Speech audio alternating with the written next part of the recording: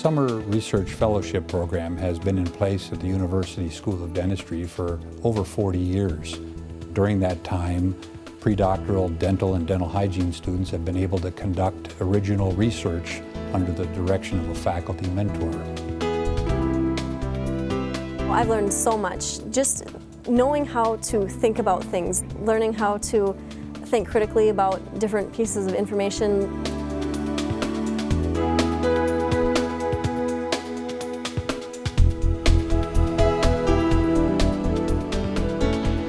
I'm a firm believer that students need to have opportunities during their education to learn how we discover new things. You have to select a method. Students who participate in our summer research program appreciate and learn the methods that scientists go through to make discoveries. They learn how information is culled, developed, scrutinized. We're going to have like little molecules. They learn how to evaluate information. They learn how information is generated. Students that come through this program can be lifelong generators of knowledge themselves. The summer before my first year, I worked on a project that worked with HIV and whether or not it could incorporate into oral skin cells. And that was a really great project because it kind of helped me transition to dental school. It was more basic science than it was dental knowledge. So it was nice because I didn't have a whole lot of background yet in dentistry, so it was kind of a nice transition from undergrad to dental school. In the first year we did a study on sterilization of impression materials. At the time it was the hot button in dentistry.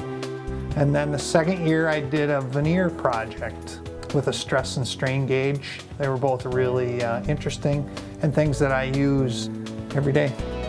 I've learned so much through the program. Learning how to write a research paper, knowing how to do a lit review, being able to sift through research, seeing what is powerful research, what is really significant and what's not. I was really able to spend a ton of time and be in that PROS office a lot. Dr. Oline, Dr. Holt, and Dr. Donahue they influenced me a lot and have really affected how I think of things, how my career has gone, how I analyze problems or cases, and they've just been very big influences on how my career has gone and the things that I do every day. Well, I think there's a decrease in cell number.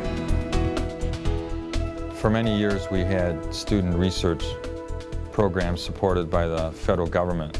Just a couple years ago they decided that their resources would be better used to support research at a higher level of education. And so for the last couple of years, we've had to use internal funds to support student research. This fundraising campaign is designed to provide long-term support for this Student Summer Research Fellowship Program. Eventually, we would like this fund to be able to support the activities for up to 17 dental or dental hygiene students. It would enable them to devote up to 10 weeks of full-time research activity during their summers to complete their research project.